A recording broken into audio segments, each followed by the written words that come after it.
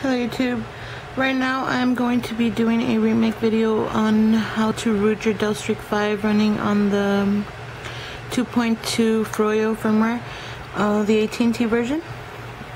The reason I'm making a remake is because the other videos seemed a little bit choppy and I moved the camera a lot, so yeah.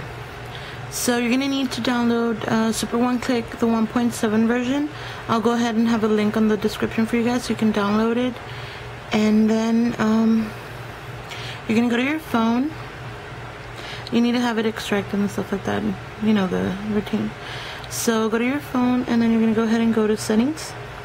Once you're in settings, go ahead and go to applications, development, and make sure USB debugging is checkmarked. And then that's it for your phone for now. Then you're going to go to your computer and you're going to open up the software you downloaded, which is the Super One Click 1.7. I have it right here. You're just going to go ahead and let me just go ahead and zoom in a little bit. Wait for it to focus. You're going to go ahead and right click on it and make sure to run as administrator. And then you go ahead and allow. Once you have that, go ahead and for those of you who go through this process and it does not work for you guys, you get a little failed sign. Go ahead and go to the tab here where it says Samsung Captivate, and then you go ahead and click on it, and then you go ahead and click Get Unlocked. Get Unlocked. Forgot to unplug my phone. Get unlock code, and then run it. It will not unlock your Dell Streak, however, it will somehow trigger the universal rooting. I know, because on mine, I didn't need to do that. However, on my friend's, she came over and brought me her Dell, and I needed to run the Samsung Captivate unlock code thing. So once you do that, this looks a bit blurry, I wonder why. Go ahead and click on this. Make sure you click on this one where it says Rage Against the Cage. It keeps focusing in and out.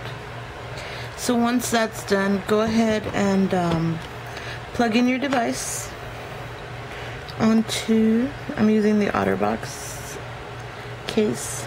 Plug in your device. Once your device is plugged in, go ahead and, I'm going to zoom out. Or should I zoom in? Go ahead and click root, and then it will take you through the process of rooting. Sometimes it'll just get stuck where it says reading OS version properties. Just go ahead and leave it by itself. It'll go ahead and it'll go through eventually. Like, it takes within, sometimes it'll take 1 minute or 2 minutes, sometimes it's even up to 5 minutes. So just go ahead and leave your phone connected. Make sure you do not mount your phone onto your computer, so that if you mount it, it will not go through at all. Then you'll get a little pop-up message saying that your root files have been installed. Would you like to run a test? I didn't run a test. The only way I found out that it was actually rooted was through the Screenit application, the screenshots. You can't take screenshots unless your phone is rooted. So I actually have that on my phone, and I clicked on it and went through. So before I did this, I clicked on it and it asked me for a rooted device. Now, if you want to go ahead and allow non-market applications to be downloaded to your phone, go ahead and click on this one that says allow non-market apps. Click on it. It requires for you to do the rooting first, and then you go ahead and click on that one so you can allow third-party applications.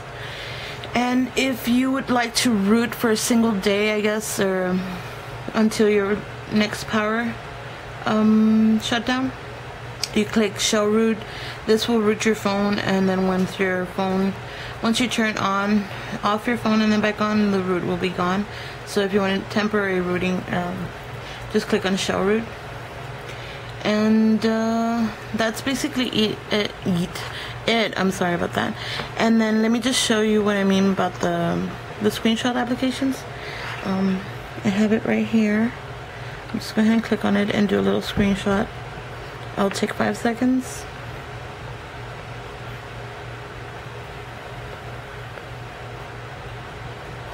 And then save. And there you go. It does come out. There's some settings you need to fix in order for that not to happen.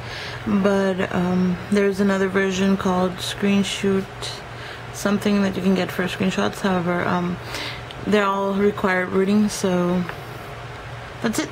That's how you root your phone. I know this application works for several of the Android based devices. I know it works on the Nexus 1, it works on the Droid and the Evo, and right now I'm currently going to do it on I will be doing this on my Touch 4G. I'll go ahead and do a video on it and upload it for you guys. So that's it. So don't forget to rate, comment, subscribe, and y'all have a good day and good luck.